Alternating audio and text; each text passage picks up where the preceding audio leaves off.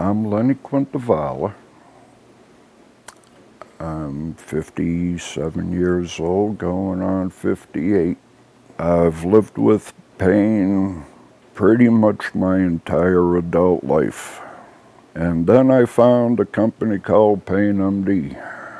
Every patient had to either have epidural shots done on them or trigger point injections in order to get some pain medicine to relieve themselves. Every visit, I'd say from my neck on down to my lower back, 20 shots. There was constant complaining in the waiting room because the shots were not helping them, and still had to have the shots and everything so that PainMD could pad that bill. You know, I'm not the most educated man in the world, but this is just plain wrong. Make your money legitimately, honestly.